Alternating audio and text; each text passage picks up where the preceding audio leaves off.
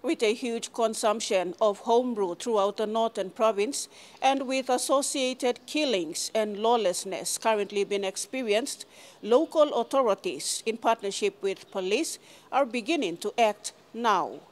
The initiative of nightly curfews was welcomed by a lot of people in the province. EMTV News spoke to a community leader, and this was his take on the pressing issue of lawlessness in Oro.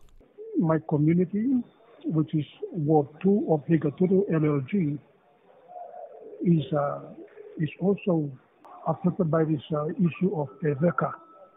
The young people engaged into this activity. There seems to be no way out for them.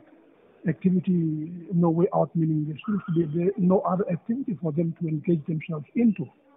The illegal consumption of this dreadful homebrew, commonly known in the province as EVECA, has caused mental instability and serious health problems to an individual, with youths as the main people affected by this.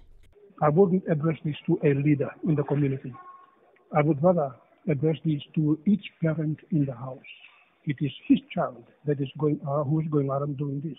According to Mr. Gariha and others we have talked to, it is welcoming and encouraging to see police boosting manpower and working closely with the provincial government to commence these nightly curfews.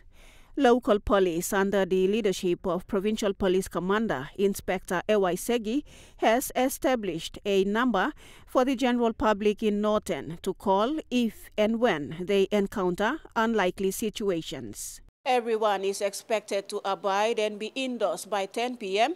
However, essential service providers like health workers will be issued a special curfew pass and be exempted. Those who need urgent medical attention during the hours of the curfew can access a special pass from the office of the Provincial Administrator, Trevor Magay. Lindy Suharupa, National EMTV News.